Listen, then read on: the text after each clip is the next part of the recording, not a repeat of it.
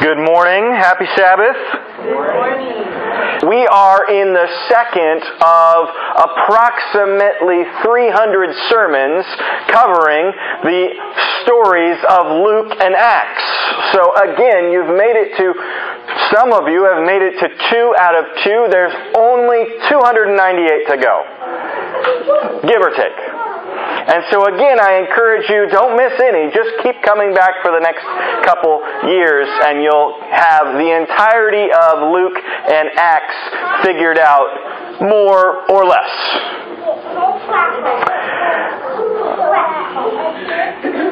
Kristen works in several evenings of the week at the Normal Public Library, which leaves me in the interesting place of acting as Pastor Dad.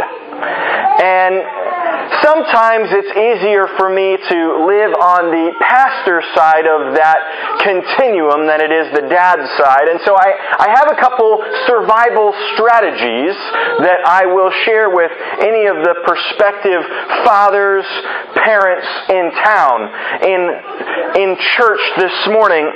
One of them is in the evening, I always find it advantageous to get my kids out on a walk.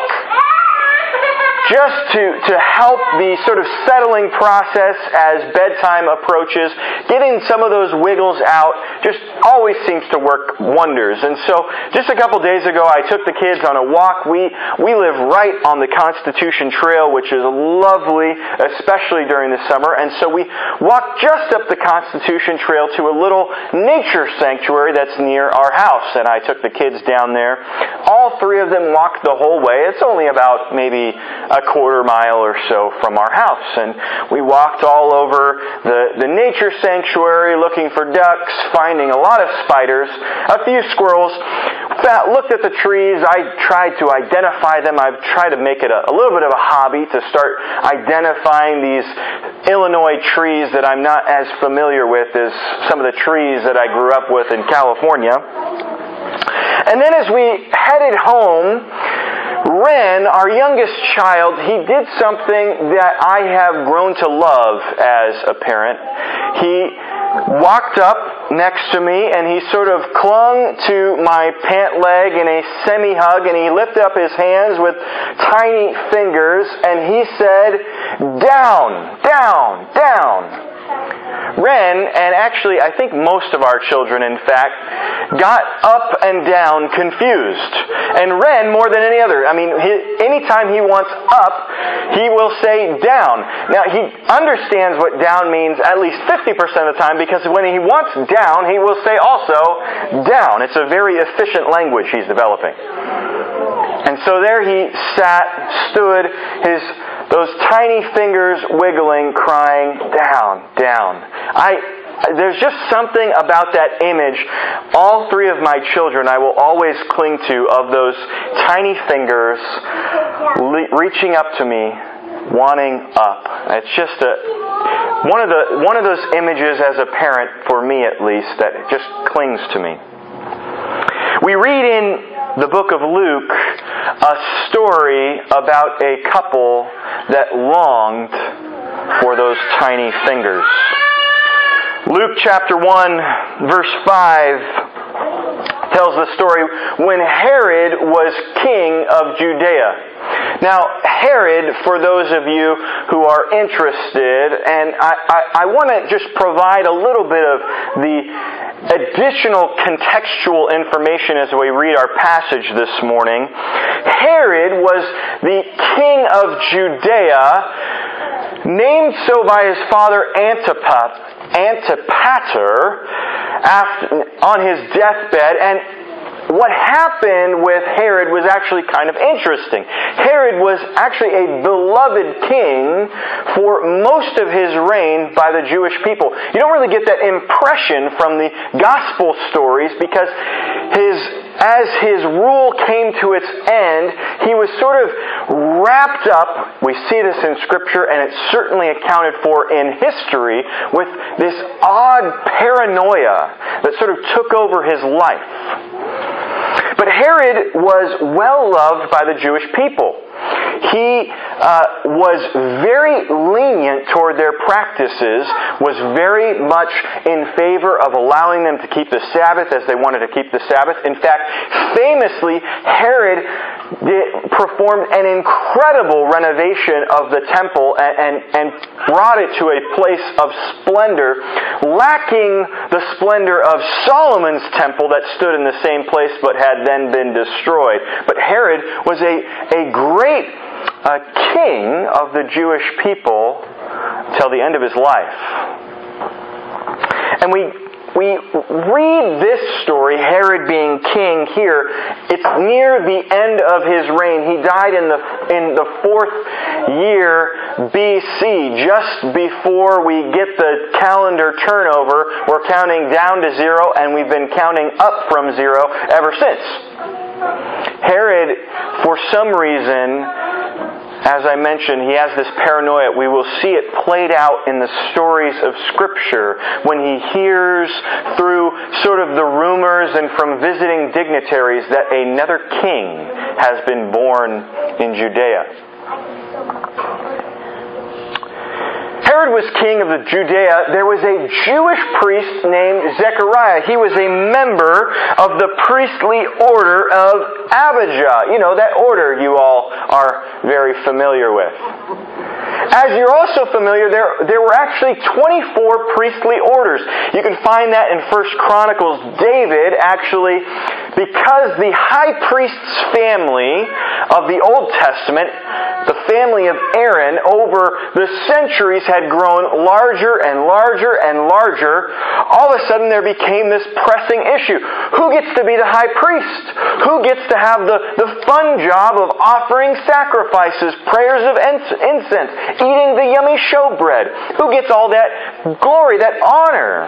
And so David, back in 1 Chronicles, he separated all of the priests into 24 families. Each priestly order was allowed to serve and assigned to serve in the temple for 1 week, twice a year. And that's through the centuries a practice that continued on to the days of Jesus. It lasted perhaps 1,000 years at this point. And his wife, Elizabeth, was also from the priestly line of Aaron. She was actually a direct descendant of the eldest son of Aaron. Zechariah and Elizabeth were righteous in the eyes of God, careful to obey all the Lord's commandments and regulations. They had no children to conceive, because Elizabeth was unable to conceive, and they were both very old. One day, Zechariah was serving God in the temple, for his order was on duty that week. Again, this is what Luke is describing here, the author of the Gospel Luke. The order of Abijah was on duty for that week. And as was the custom of the priests, he was chosen by lot to enter the sanctuary of the Lord and burn incense. It was really interesting. If you go back in 1 Chronicles, I believe, chapter 24, the way that the order of the priests and what weeks that they would serve was selected by lot. David cast lots. The priests were given their order of service that continued all the way down to this point, 1,000 years later. And the priests took up that same practice as those families obviously grew over the 1,000 years to determine what member of the family got to go in the morning and the evening and offer incense on the altar of incense in the temple. And so by lot, it says, Zechariah was chosen to enter the sanctuary of the Lord and burn incense. While the incense was being burned, a great crowd stood outside praying. So maybe to give you a little bit of a visual picture of what Luke is describing, I brought a couple pictures. So what you see here is the temple grounds of Herod's temple. And when it says that the people were outside praying, what that likely means is that this was perhaps the Sabbath. every day they offered the incense, but that there was a great crowd collected means that this likely happened on the Sabbath. And that crowd would have been separated. I'm going to come to the screen for a second. So, they would be in the outer courts. That's in this area, the women's court and the men's court, watching this priest's court. This is where the sacrifices were altered, where this is what they were watching, and this building is the temple itself, within which is the holy place. I'll show you that here in a second. This was Herod's temple. And so, every day a priest was selected by lot. This day just happened to be Zechariah to go up these steps and into this place that only the priests ever went. And in there, you can maybe see it distantly on this picture, there were 3 objects. Wonderful. There were 3 objects. There was the table of showbread. There was a candelabra with 7 sort of cups, candles burning, and there was an altar of incense. And so every day, that altar, in the morning and the evening, a priest would go in and would burn incense to the Lord. It was both symbolic and in a real sense, the time when Israel, or the Jewish nation at this point, brought their prayers to God. Because the most holy place, which was behind a curtain, was the throne room of God on the earth. And so, when Zechariah enters the most holy place, he's offering prayers to the Lord. We're back in business. He's offering prayers to the Lord on this altar of incense, and then all of a sudden, to the right of the altar, an angel appears. While Zechariah was in the sanctuary, I'm just going to invite you to follow along in your Bibles just to be safe, since we are having ghosts in the system, so to speak, that are tearing down the PowerPoint. While Zechariah was in the sanctuary, they're offering the prayers of the nation at the altar of incense. An angel of the Lord appeared to him, standing to the right of the incense altar. Now, there are kind of different opinions. Some people think that the angel, we find out his identity in a few verses, perhaps just appeared. Other people think that the angel may have come through the curtain from the most holy place, the throne room of God. In any case, whether he appeared or came through the curtain, Zechariah was shaken and overwhelmed with fear when he saw him. And you can only imagine what it would be like to have a figure appear suddenly before you, or have a figure come through that curtain, the veil, where there was not supposed to be anybody except for one single day every year, to suddenly arrive. The angel said, "But don't be afraid, Zechariah. God has heard your prayer. Your wife Elizabeth will give you a son, and you are to name him John." Now, one of the things that always catches my interest is every time an angel seems to appear, their first words are almost always, "Don't be afraid." And I always wondered growing up why that would be, because usually we think of angels as something like this. Who could be afraid of such a wonderful thing? I mean, they show up. Can you imagine the image in your mind of this showing up and Zechariah being struck with fear? Don't be afraid. But I think the reason, even though this has been the popularized image of angels, is because the way that the Bible actually describes angels is quite different. The Bible actually describes angels more like this.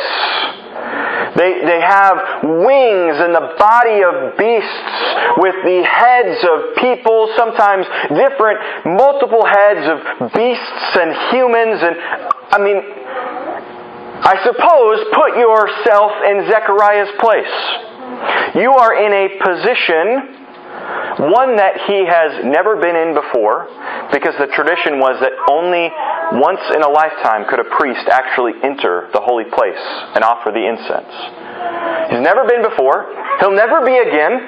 He is expressly supposed to be by himself, and now all of a sudden, this pops up before you. The fear starts to make more sense, doesn't it? Don't be afraid, the angel says. He continues, you will have great joy and gladness, and many will rejoice at his birth, for he will be great in the eyes of the Lord. Oh, I was going to mention to you, just again, hopefully adding some context to the story. John, the name that the angel says they need to name this child, means that Yahweh delivers. And Zechariah means Yahweh remembers. So there is a kind of a synergy there. There is almost a communication from God by just the very names of the characters in our story. You will have great joy and gladness, the angel continues, and many will rejoice at his birth, for he will be great in the eyes of the Lord. He must never touch wine or other alcoholic drinks. He will be filled with the Holy Spirit even before his birth, and he will turn many Israelites to the Lord their God. Now, for some of you, the story of John the Baptist might sound familiar. May sound familiar because it very much sort of parallels both the stories of Samson and the stories of Samuel in the Old Testament. In both cases, you have parents who are longing for children. An angel arrives to tell them. In one case, the angel is just actually, in the Bible, the word doesn't mean sort of an angelic being, but actually it just means messenger. An angel arrives to tell them, in one case, an angel itself, and in another case, a priest, that indeed God will give them a child.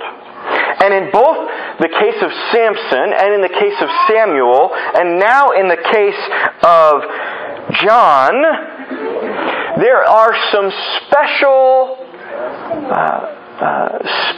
circumstances that they are being asked to stick to around the child's sort of diet and makeup. And actually, what we find is that this wasn't sort of willy-nilly.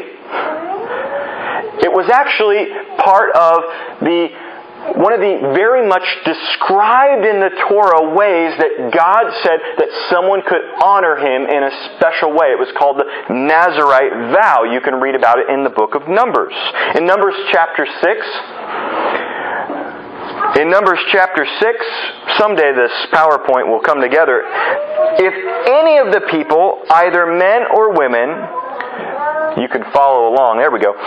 Take the special vow of a Nazirite, setting themselves apart to the Lord in a special way. They must give up wine and other alcoholic drinks. They must not use vinegar made from wine or from other alcoholic drinks. They must not drink fresh grape juice, and they must not eat grapes or raisins. As long as they are bound by their Nazirite vow, they are not allowed to eat or drink anything that comes from the grapevine, not even grape seeds or skins. So, John is actually from birth, he is placed and required by this message to perform and live this vow of the Nazirite, a special dedication to the Lord. All right, we're going to try something different here, because this is bringing challenge here.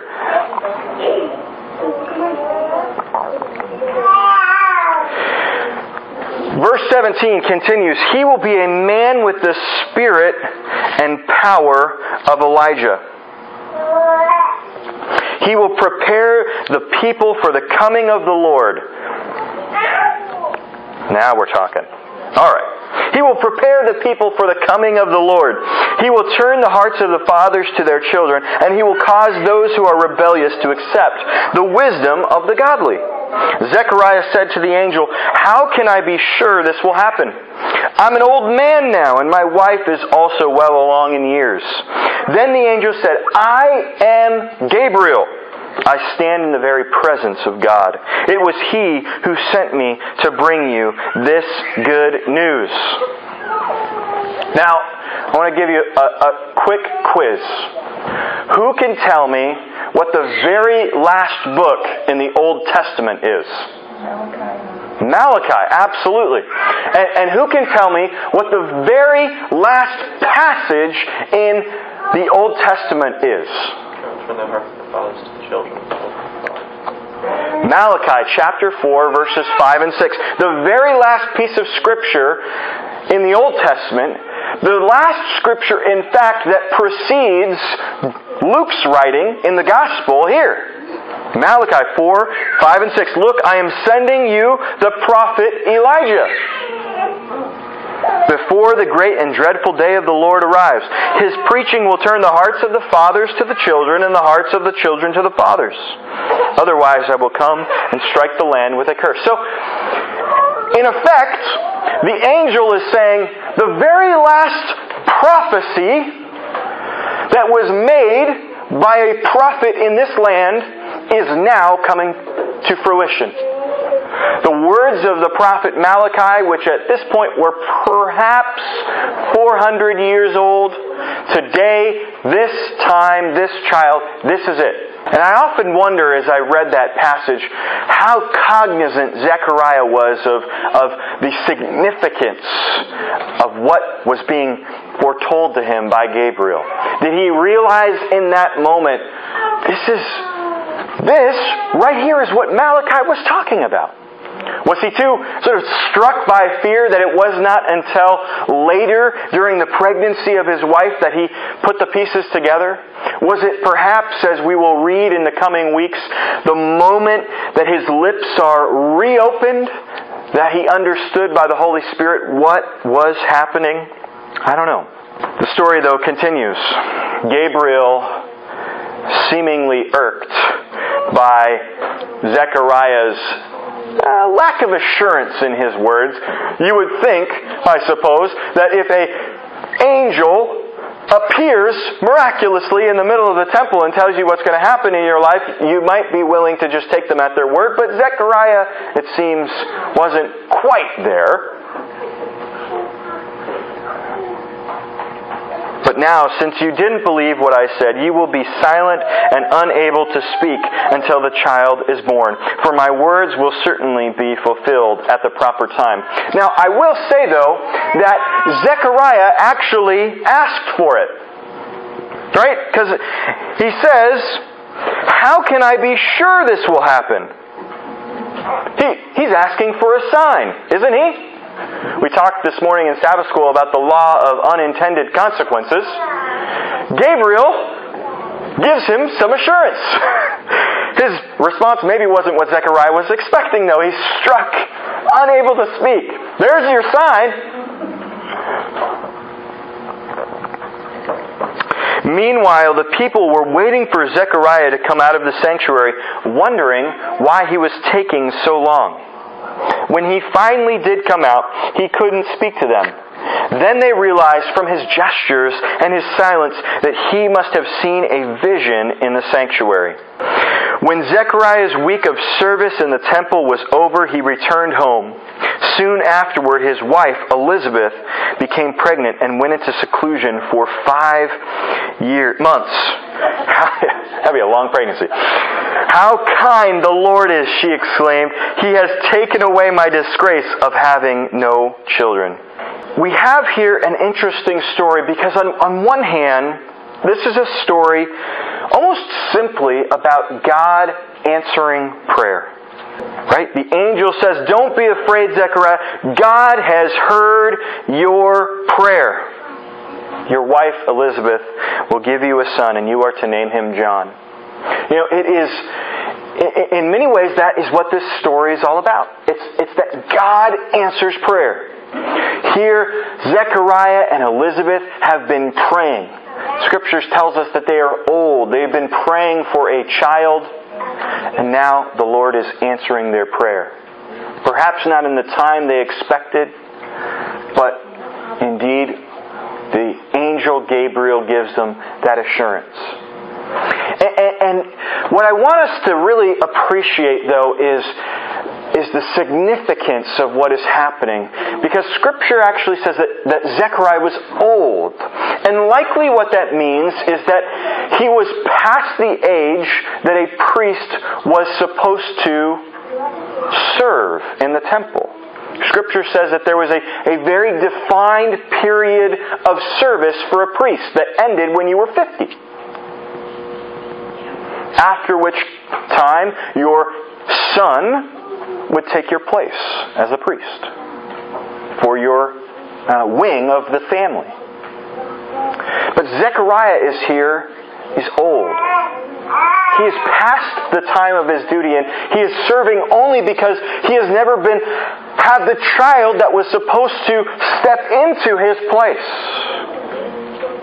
So imagine his joy when the lot that has never before fallen on him falls on him, when he is far past, perhaps, his time of service. What a unique gift he received in that moment. Never in his regular service did he have the opportunity to go into the holy place and offer up the incense. But now God, in His old age, past the time of service, when His Son is supposed to have taken His place, He gets to go into the altar of incense. And what does Zechariah ask for there? A son. Fulfilling the very duties that his son was supposed to be fulfilling in his place. God gives him the opportunity to go to the altar of incense where these prayers rise before the throne of God. And that's the place that finally, after long years of desperate, faithful prayer, God answers.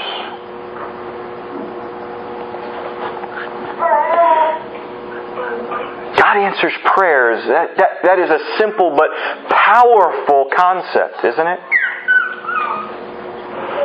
And we learn from this story that a couple things are true. First is God's timing is not always our timing.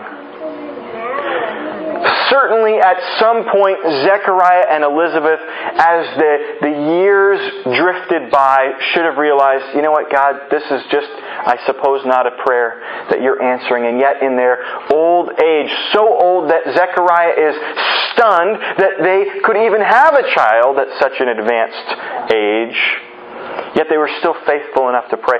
God was faithful. He answered in His time. And what they perhaps never considered over that long period of years, who knows how many decades, 20, 30, 40 years, was that God was not only going to answer their prayer, but He was going to answer their prayers in a way that they had never conceived of before. Luke describes the child that Gabriel is foretelling in such an incredible way. I mean, imagine as you were anticipating a child that you have an angel tell you he's going to be filled with the Holy Spirit since before birth. That sounds grand. I would love to have that promise as a parent that my child would be filled with the Holy Spirit from before birth. I mean, what a way of assurance that my child was going to be near to the Lord. He continues, and He will turn many Israelites to the Lord their God. Boy, how exciting that would be. Man, not only is He going to be faithful, but He's going to draw other people to faithfulness. Remember, these are priests, Zechariah and Elizabeth. They fulfill the role in society of drawing people to the Lord. And so now, not only do they get assurance that their son will be near to the Lord, but that He will fulfill the duty of their family. To draw people, lead people to faithfulness to the Lord their God. I mean, the news just gets better and better. He will be a man with the spirit and the power of Elijah. Hold the phone. Stop the presses. Now we've moved from All right, my son's going to be a follower of God. That's great. Man, what a wonderful blessing. All right, my son is going to be a faithful witness. He's going to draw other people. Wow, that's fantastic. Now all of a sudden we're moving from like good news to historical precedents. That would be like me receiving word from God that my son is going to be a basketball player after the fashion of Michael Jordan. Hot dog, I'm going to stop putting stuff away for retirement. I mean, this is what's happening, right? I wonder, Zechariah, well, this is great. Maybe we'll have ravens delivering us food in our retirement. This is going to be wonderful. I mean, Elijah is like, he's the superhero of superheroes for this people. And now, after years of praying for a child, the child that they are receiving is blowing their minds. But then the clincher. He will prepare the Lord for the people for the coming of the Lord. He will turn the hearts of the fathers to their children. Now all of a sudden, we're not just in historical precedents. We're not just talking about a legend of the people. We're talking about the anticipation of all of Scripture coming to fruition in my lifetime through this child. So yes, does God answer prayers in His time? Absolutely. But when God answers prayers, He does not withhold blessing. He does not do things by half measures. In this moment, Zechariah and Elizabeth move from just crushing defeat at not having a child to now, as Elizabeth says, how kind the Lord is. He's taken away my disgrace. Yeah, there is something else happening in this story, though. And what is really intriguing to me is how both the simple but profound reality that God answers prayers meets the other element of this story. We find out that though God has heard their prayers, there is something else going on. We just read about it. That this child is the one that was prophesied in Malachi. That this child is preparing the way of the Lord.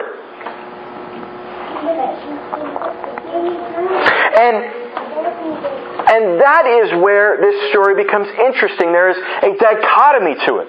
Because while God is answering the prayers of Zechariah and Elizabeth, God is also accomplishing His plan. God is also fulfilling a promise that in many ways has nothing to do with the prayers of Zechariah and Elizabeth. Because God made those promises, both that of the coming of the Messiah and of Elijah returning to lead God's people back together, far, far, far before Zechariah and Elizabeth found themselves childless and began to pray. So this is also a story of God fulfilling His plans, fulfilling His promises. And it makes me sort of wonder, all right, well, what's the chicken and what's the egg here? At what point did God's plan to bring a prophet after the nature of Elijah into the world, at what point did that mesh with the prayers of this faithful elderly couple for a child? Was that God's plan all along when He gave Malachi this vision, this insight? Did He know at that moment, it's going to be so awesome.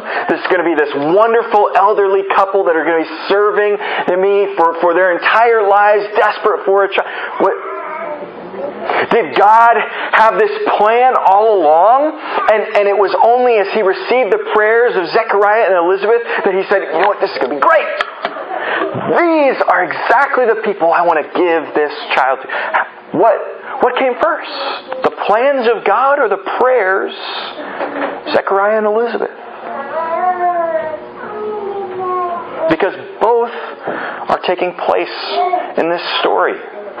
There's an individual reality for the couple, but there's also a global, historical value for all of the nation of Israel, all the Jews, and us today.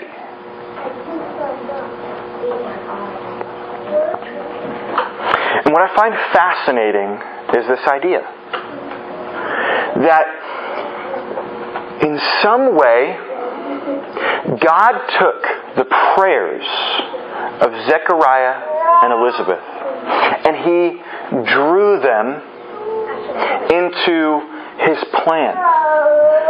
That some way this innocent, longing prayer became part of a story of God's plan for humanity, God's plan for salvation. I can guarantee you that at no point, any day, when Zechariah and Elizabeth were on their knees, even when Zechariah was before the altar of incense, was he asking God, God, give me a son that will make the way for the Savior, the Messiah. Give me a son that's going to be like Elijah. He was just asking for a child. And yet that simple prayer, God drew it into this incredible, powerful story that changed the course of not only people's lives, but history. You see, our prayer is the means by which God the Father lifts us up into His plans. Our prayers, in effect, are our tiny fingers reaching up to the Father, crying, up, up, up. And it is by our prayers that God grasps us and draws us into His plan. And that's remarkable. I mean, Zechariah and Elizabeth are immortalized in Scripture for the simple act of asking God for a child. And it suggests something profound to us about our prayers. It challenges us in concern in regard to our prayers. Because if my prayers are a means by which God can draw me into His plan, then I have a responsibility in some ways. I have a call in many ways to pray boldly. If at some point in their lives Zechariah and Elizabeth said, you know what, honey, I don't think I'm even capable of having a child at this point. You know, what's the bother? Well, what is this story like? Surely God's promises are fulfilled, but does Zechariah and Elizabeth have anything to do with it? But because their boldness in praying powerful, bold prayers, they are drawn by the Lord into the sweep of His plan. And so, how ought we to pray? We need to pray boldly. If we are satisfied with simply asking the Lord to bless our food, give us good night's sleeps, and make sure that we get from A to B safely, how then will the Lord take those prayers and bring them into His plan? Surely He can, but how much more so if we boldly ask the Lord for children? If we boldly ask the Lord to make disciples, if we boldly ask the Lord to change this city, if we boldly ask the Lord to change this country, to change this world, if we are bold enough to pray, the Lord is faithful to grasp those tiny reaching fingers of prayer and draw us into the sweep of His plans for this world. So let us take that incredible opportunity with a gusto. Pray boldly that we might have the opportunity not just to have our prayers answered, but to be a part of God's plan of salvation for this world. Let's pray together. Lord, We thank you for the story of this faithful, bold couple who were not satisfied to ever stop asking you for a child. Lord, give us the same boldness as we pray for our children, as we pray for our church and our city, as we pray for those that need to know your love. Lord, let us not quibble and be satisfied with simple prayers, but Lord, prayers that will be swept up by your mercy and love into the plan you have. In Jesus' name, amen.